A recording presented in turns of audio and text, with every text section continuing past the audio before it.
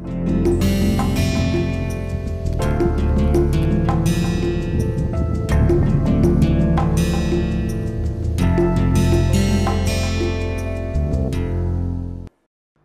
everyone, welcome back again to this online structural geology NPTEL course, and today we are lecture number 19, and we are learning foliation and lineation, planar and linear fabrics, and we are at the last lecture of this week, and we will learn lineation today.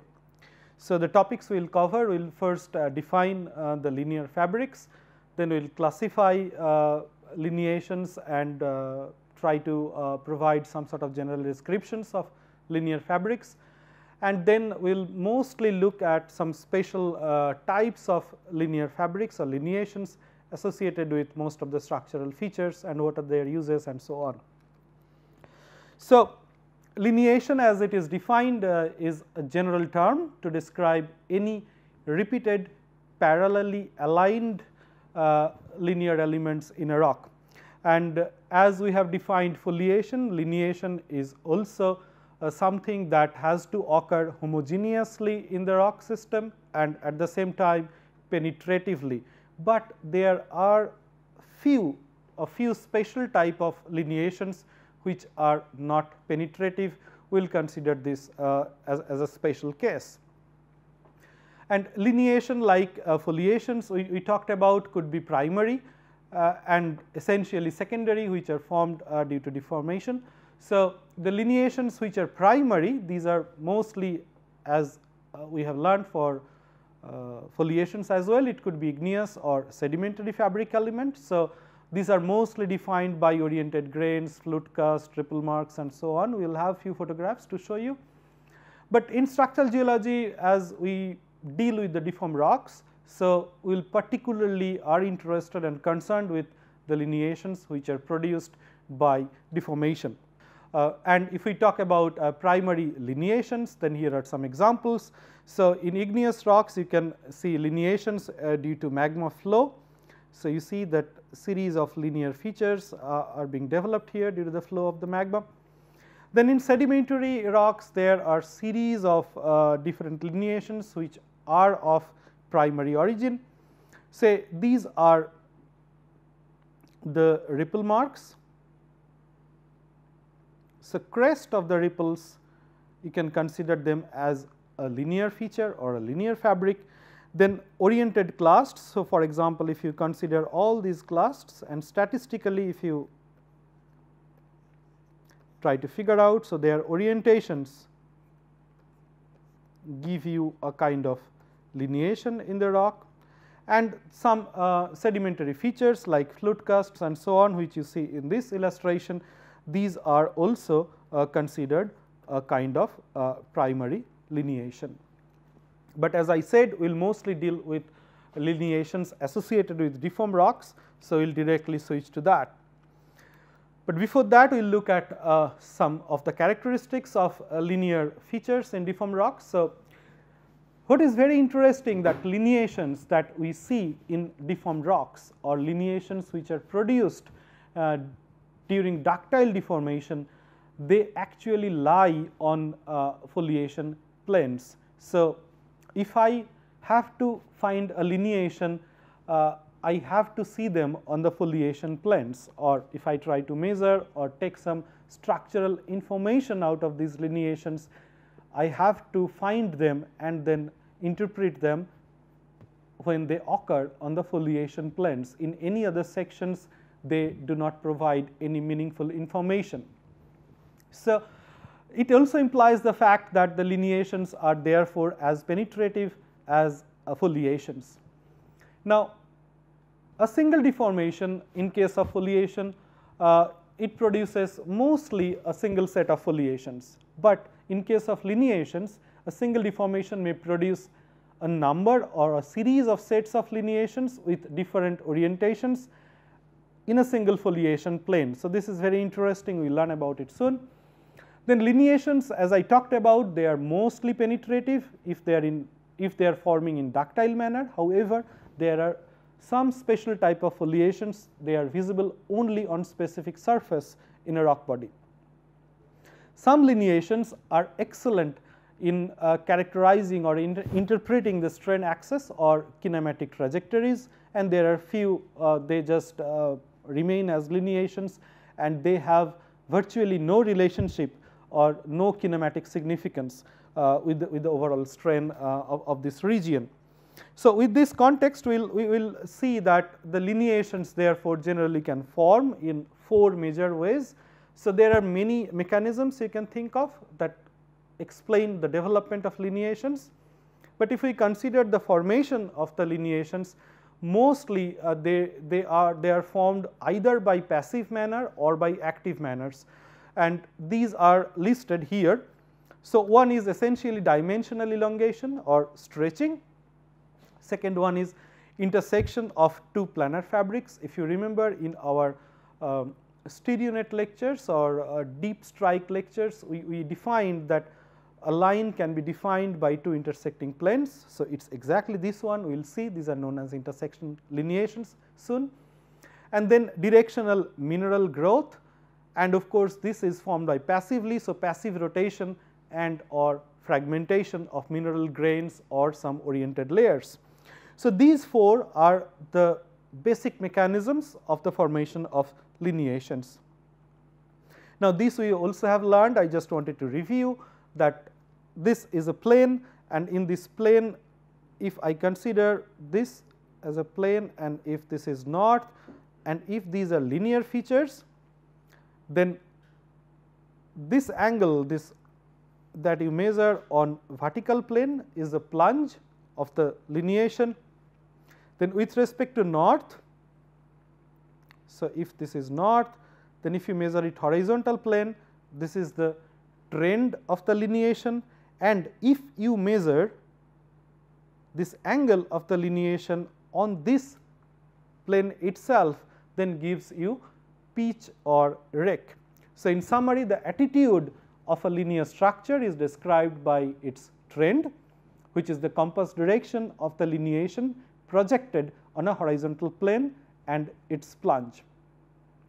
The plunge is the angle made by the linear structure with the horizontal in the vertical plane parallel to its trend, and the rake or pitch is the angle between a line lying on a plane with the horizontal strike of the same plane. Therefore, it is an angle that you do not measure on the vertical or horizontal plane, but on the plane that contains the linear feature. And this angle sometimes is often measured mostly to figure out the slick side striations on a fault plane and so on. And for example, in this case, if this is the north, then we can figure out, so this is the linear feature, and this is how we plot it in the stereo net. Okay. Now, to classify lineations, I must say that there are number of schemes in classifying lineations. So, I will show you 3 different schemes, and I will also tell you that these schemes are mostly based on some practical purposes, the way you define it, but each and every type of lineations has their own characteristics. However, as geologists or as structural geologists, we try to group them together to better understand their behavior and mechanics and also their descriptions. So, in scheme 1, we generally classify them in 3 different categories. One is object lineation, second one is platelet lineation, and in the next slide we will see third one is the trace lineation. So, in the object lineations that defines that the grains or the minerals, they are objectified to define the lineation. So, the first one in this diagram is the aggregate lineation. That means aggregation of minerals do define the lineation along a certain direction. Now, I have given this in three dimensional block diagrams simply because you see that on this plane, this orientation of these fine grained blue crystals are defining your lineation. But on this plane, you see that these are not continued. So, these are like this. So, you can imagine that you have a block, and in this block you have inserted a series of cylindrical rods or so on. So, if you insert planes, then it would become foliation, but if you insert some rods, then it is lineation. And if you can imagine, the rod is actually aggregate of some fine grained minerals or so on, then this is aggregate lineation, and this is an object lineation. Here in this case, we see that at least in this plane, these crystals are oriented along this direction. So, this orientation of these crystals is defining the lineation here. Again, you see on this face there is virtually no fabric or no directional features here. So, again these are just some oriented grains, and they are oriented along a particular direction, or they got stretched along a particular direction. Therefore, these two object lineations are also clubbed and said stretching lineation. Now, in the platelet lineation, what we see that some minerals, they grow or they appear there as elongated features within the matrix. As you can see here, the blue grains are defining this. These could be mostly mica and so on, and these are defined by a single grain or a cluster of grains, and therefore, these are known as grain lineation. And if we go to the next slide and continue the scheme 1 classification, as I talked about, the third one is the trace lineation. So, here these are mostly intersection of different planes, and these intersection defines the lineation. So, in the first block diagram, what we see here, again the same block, and we see this blue and this little lighter brown two layers. So, this one and this one, you can imagine that these are bedding planes which are inclined. So, in this plane you can consider this as a lineation, and this lineation is the intersection between this yellow plane and this bedding plane. In this plane as well, you can consider this line as an intersection lineation, and this plane as well you can consider this line as an intersection lineation, and these are sometimes very important in figuring out the orientation of the actual bedding plane. So, you have this lineation, you have this lineation, and by using the stereo net you can figure out what is the dip and strike of the plane of this blue plane here. Now, crenulation lineation is something that is defined by the axis of the crenulations. So, for example, here in this illustration, what I tried to show here, that this area or this block is highly crenulated, as it shows. You can consider this as intersection lineations. However, the hinge of these folds here or troughs of these folds here, they are defining on this surface. So, these are known as crenulation lineation, and this is how we define in scheme 1 this object lineation, trace lineation, and the second one that we have discussed here, platelet lineation. So, object lineation mostly are defined by some aggregation of grains and so on. Platelet grains or platelet lineations are defined by the oriented individual grains, and then finally this is number 2, and finally the number 3, trace lineations are defined by mostly intersection of two different structural features or geological features. And then in scheme 2 you can figure out, you can define it as structural lineations and mineral lineations.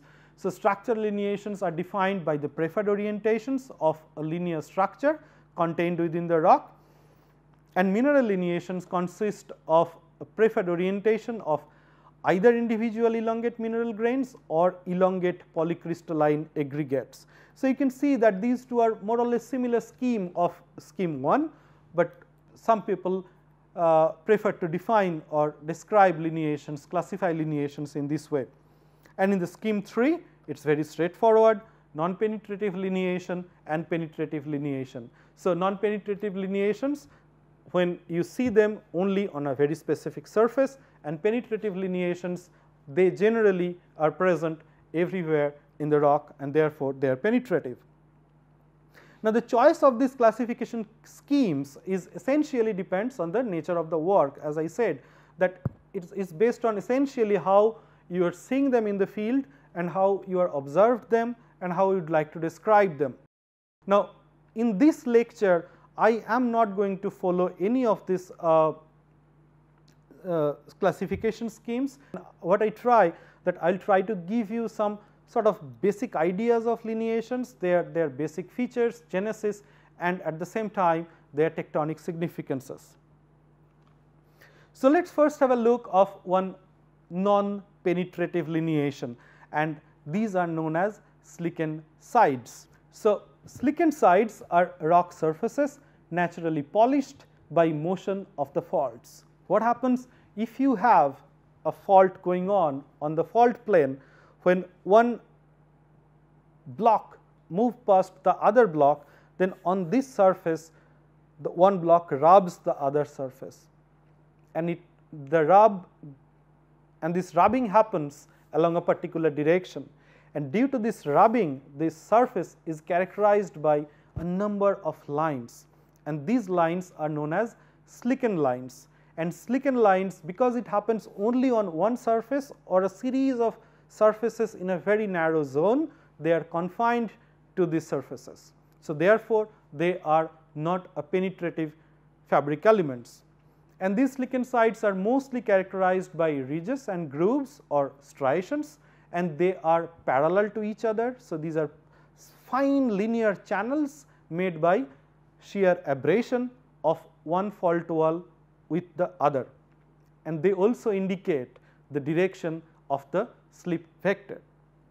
For example, if we see here, we see that these are different planes. So, this is one plane, then this is another plane, this is another plane, and so on. So, successive steps are there, but these happened in a very narrow area, and you see these striations. So, these are your slickened lines, and these slickened lines also indicate that the fault slip happened along this direction, and here as well they are characterized by this orientation. So, you can figure out these are lineations, and then there are some steps, and these steps are very, very important to figure out what is the actual vector, the way or the direction the fault plane has moved past the other plane. Now, on the fault surface, as we talked about, that it can be characterized by many different ways. So, here there are 4 schematic illustrations. So, one is very simple, as we have seen in the previous image. So, it is the movement of structures within the brittle fault plane. So, you only form striated ridges and grooves, like alternating very, very fine ridges and grooves. And if you have some sort of clast or something like that, a broken piece on this fault surface, then this also gets dragged, and then you generate something which is called smear shadow or groove with clast. This is also possible to visualize in the field if you are lucky.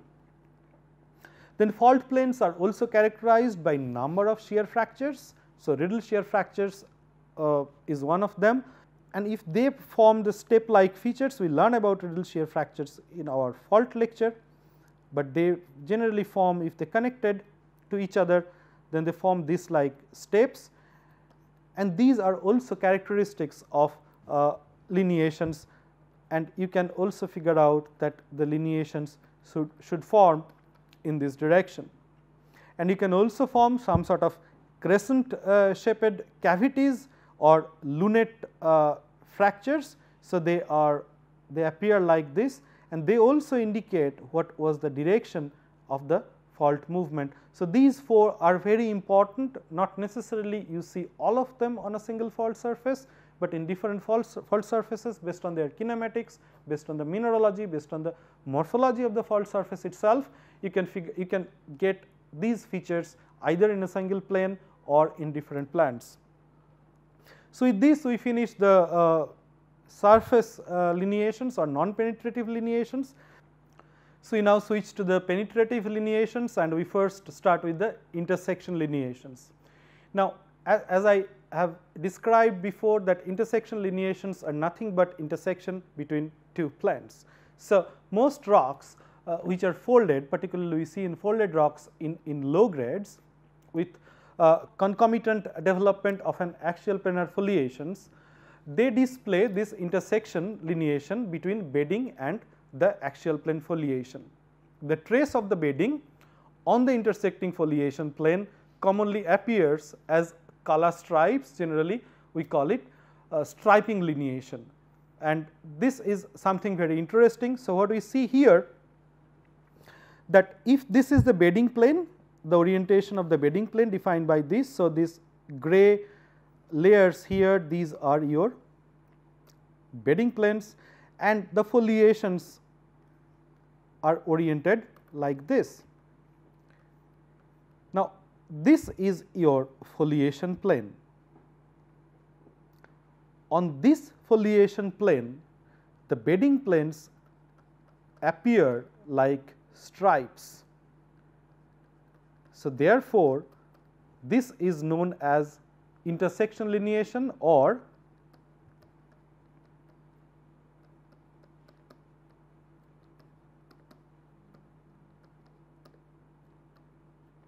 striping lineation. However, on this surface, which is parallel to the bedding plane, you see only the intersection lineation. So, intersection lineation on the foliation plane would give you striping lineation of the bedding planes, and intersection lineation on the bedding plane would give you the traces of the foliations itself that defines the lineation. Now, this has a very interesting significance with the fold morphology. So, how does it work? We will look at this image later, but let us figure out the fact that if we have a fold like this,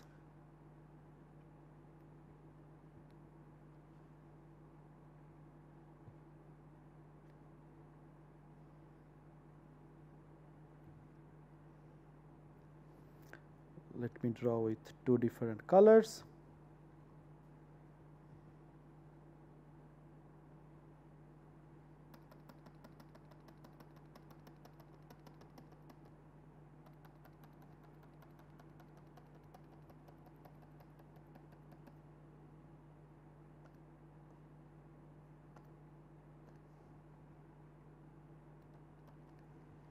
So, if this is the fold, then the foliations or axial planar foliations, as you can guess,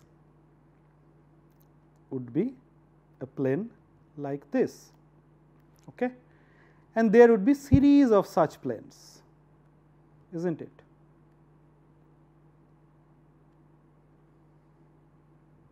And so on.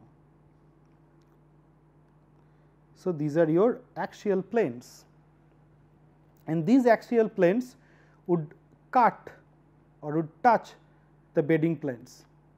So, on the bedding plane, if I figure out, so there would be series of traces of these foliations.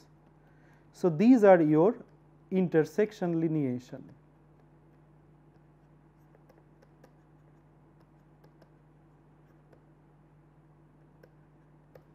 Now, if I take, for example, this plane and wipe and cut it in halves. So, therefore, it should look like, that means I have this plane here, the same plane,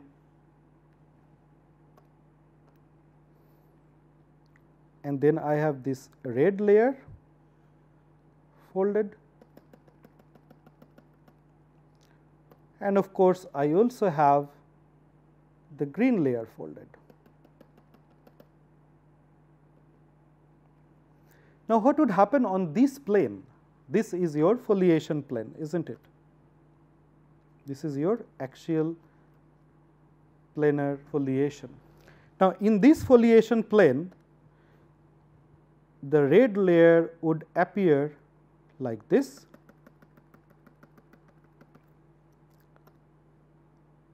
and the green layer would appear like this. So, this is also intersection lineation, this line and so on.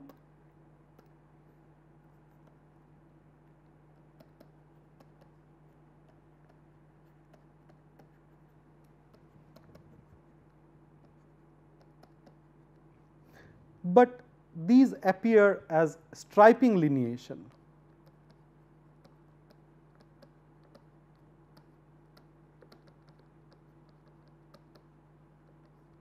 And here these are the trace of the lineations. Now, we see that the trace of axial planar foliation on the bedding plane, in this case if we measure their orientations. So, this is trace of axial planar foliation on bedding plane, and this is trace of bedding planes on axial planar foliation. What is important here, that in both cases they would, if you can measure their trend and plunge, they would give you a similar orientation.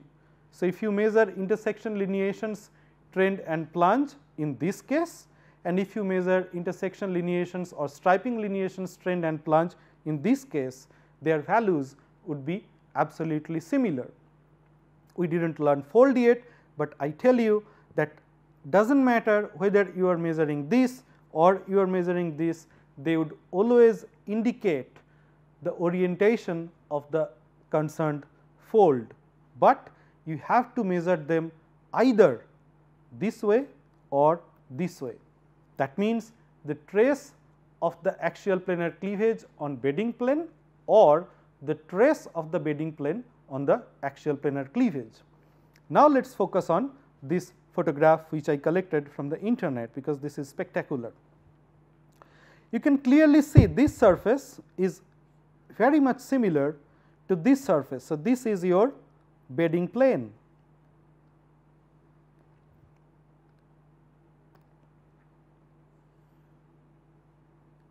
Right. Now, on this bedding plane, these are your traces of this axial planar cleavage.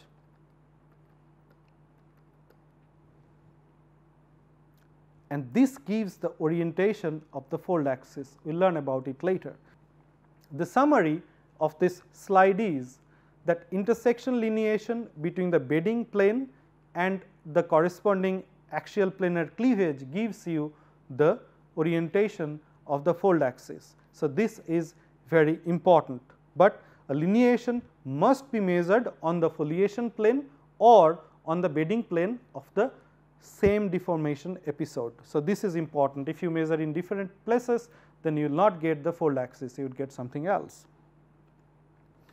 Now, if this intersection lineation between bedding plane and the cleavage is very much intense or very much prominent, then what happens? Then you tend to break them up along some elongated fragments. As you can see here, you have bedding surface, this one, and then you have foliation plane, this one.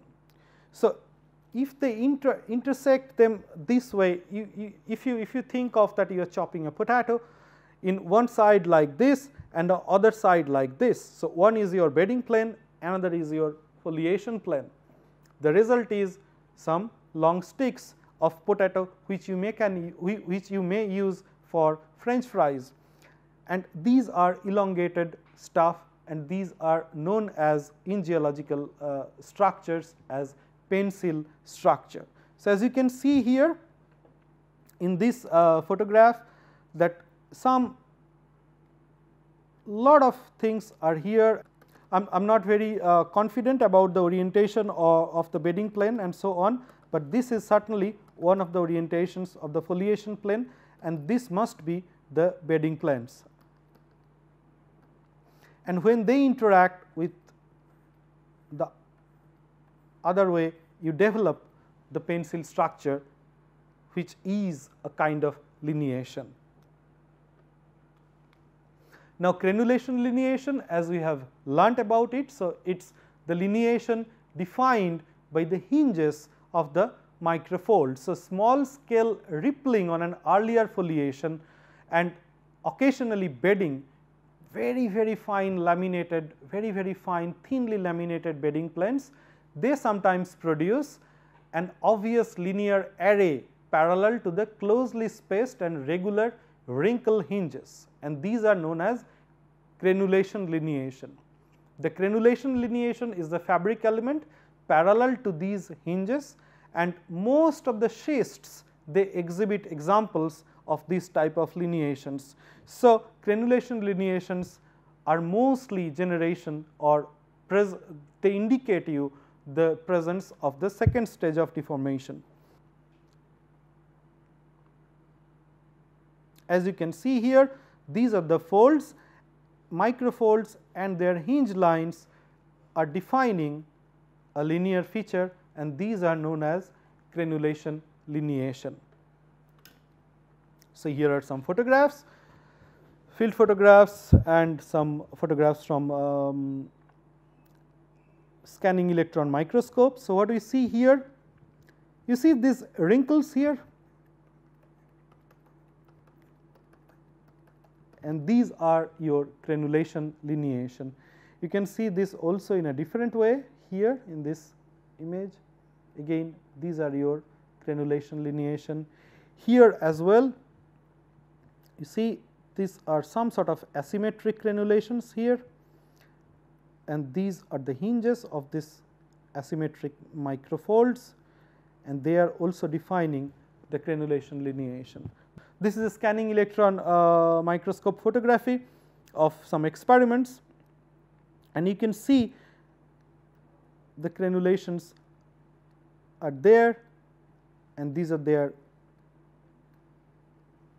hinge lines, which are arrayed parallel to each other and defining the crenulation lineation.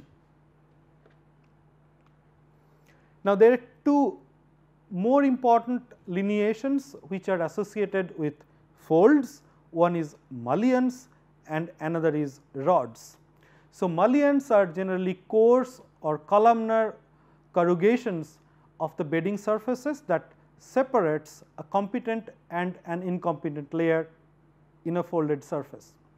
So, their ribbed or grooved appearances is often cusped, is this one,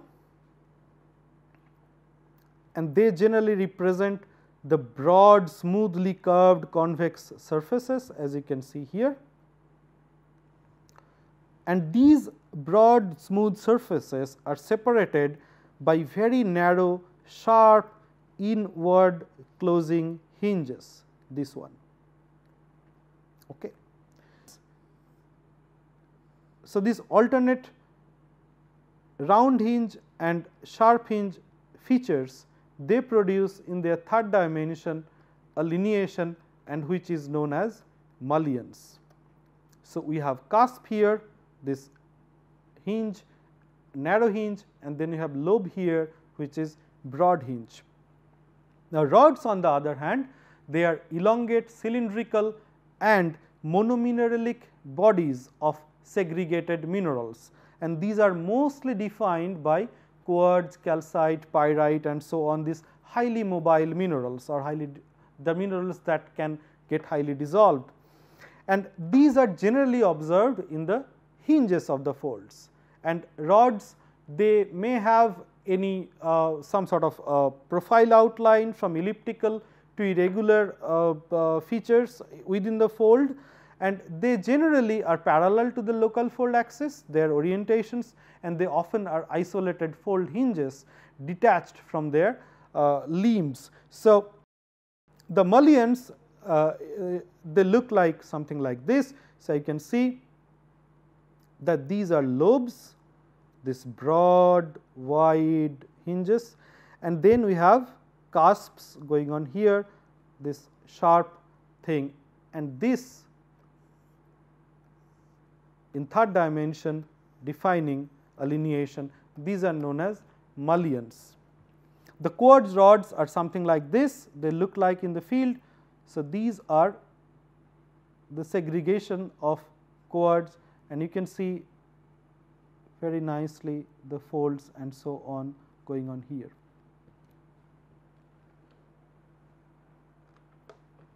The stretching lineation is another type of very special lineation, and they are formed by the parallel alignment of individual detrital grains, aggregates or fragments of any size that have been elongated and or rotated during deformation.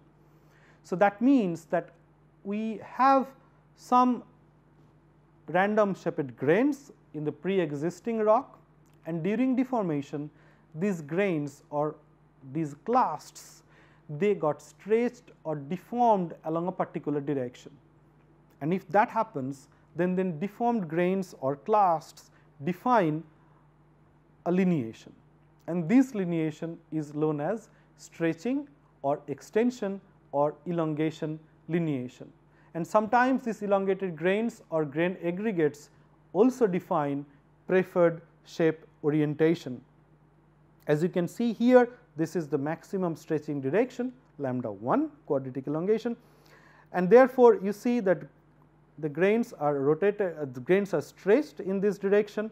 Few grains, stiffer grains, they also are broken, forming some microbudinage and so on. However, in this section, which is your lambda 2 lambda 3 plane, you do not have the stretching or anything, they remain more or less circular, and this is your foliation plane.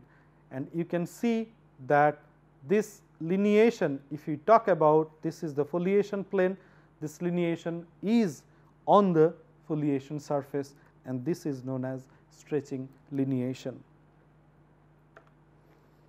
Here are some photographs of stretching lineations. So, conglomerate beds, when you deform, you see the conglomerate clasts,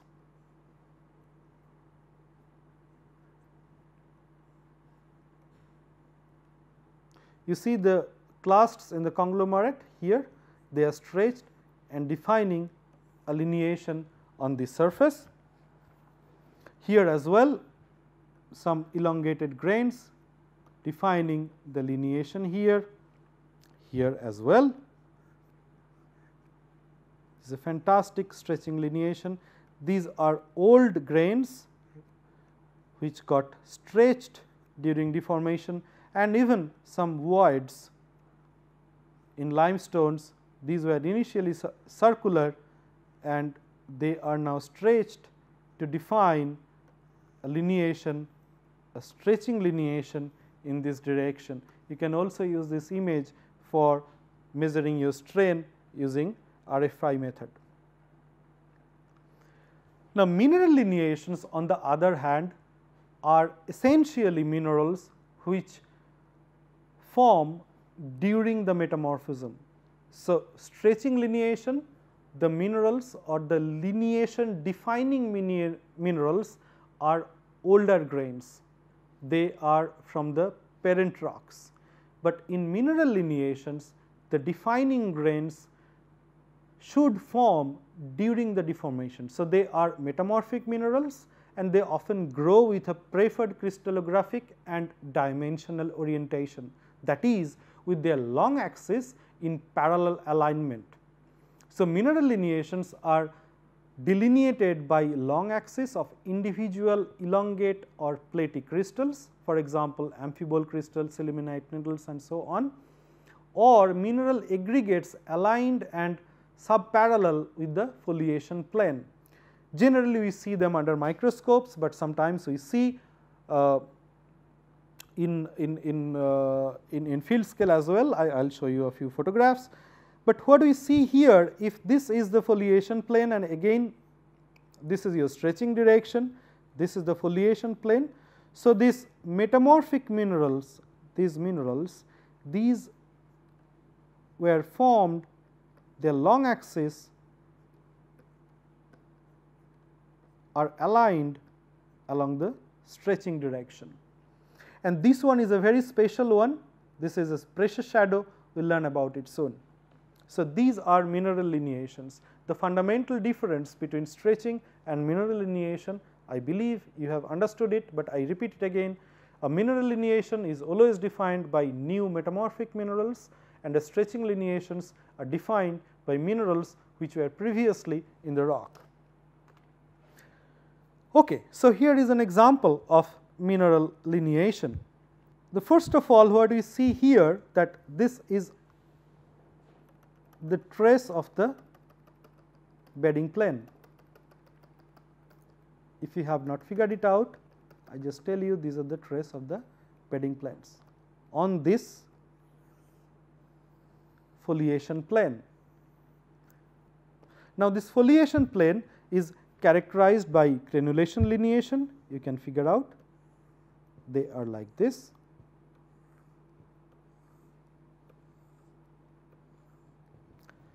And very interestingly, mineral lineations, you can see these are oriented like this.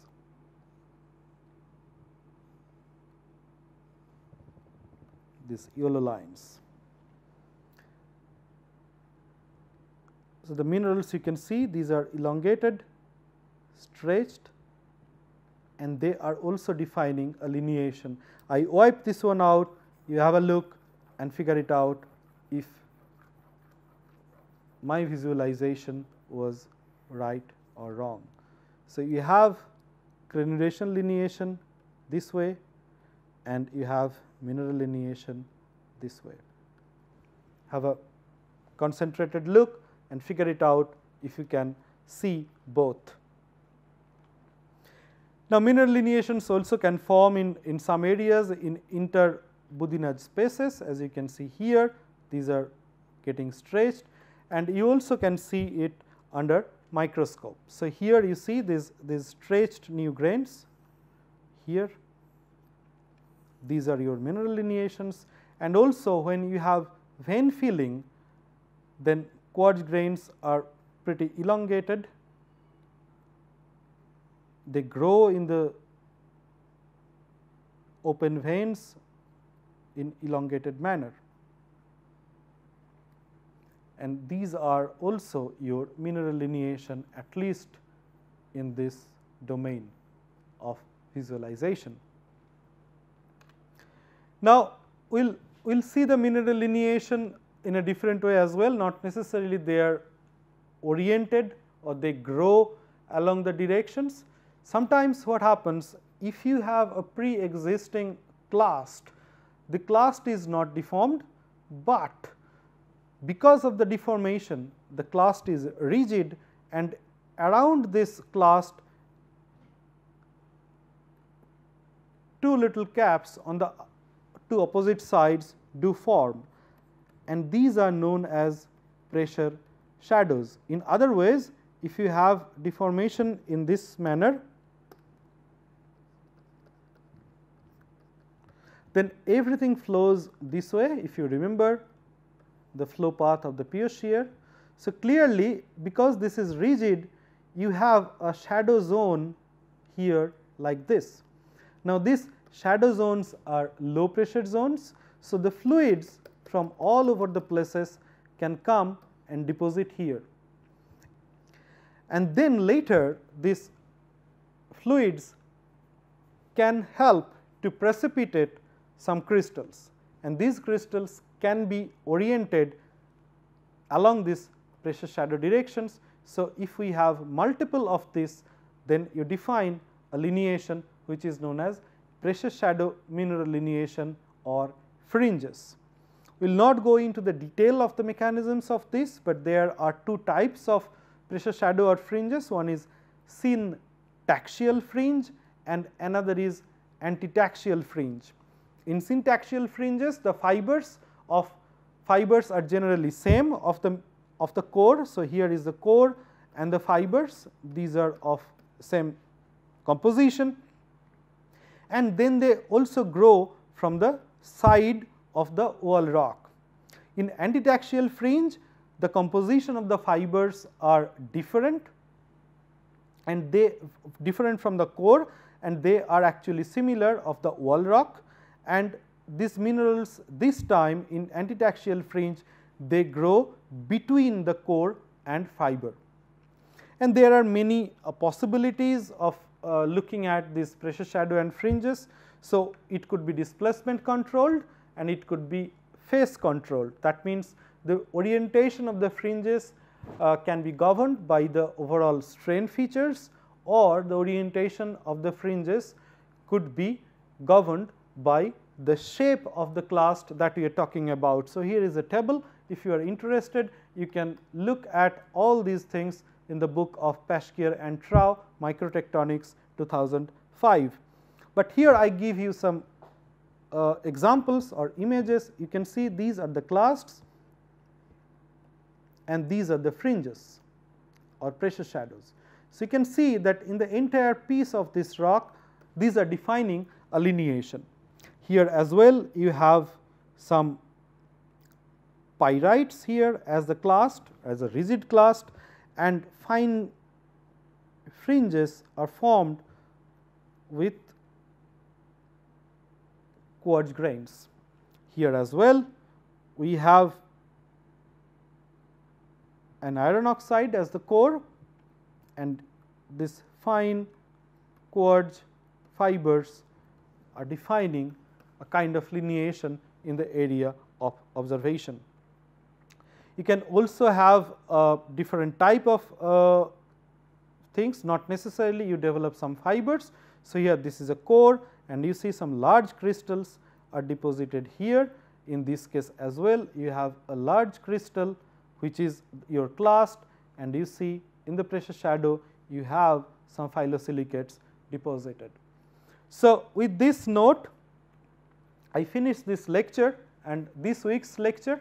So, we learned foliation in 2 lectures and lineation in 1 lectures. I gave you a very basic idea of these 2 topics, but we will continue with these 2 when we learn fold and foldings, which is the topic of our next week's lecture, and then also we will use the foliation and lineation extensively when we study ductile shear zone. Thank you very much. I will see you in the next week.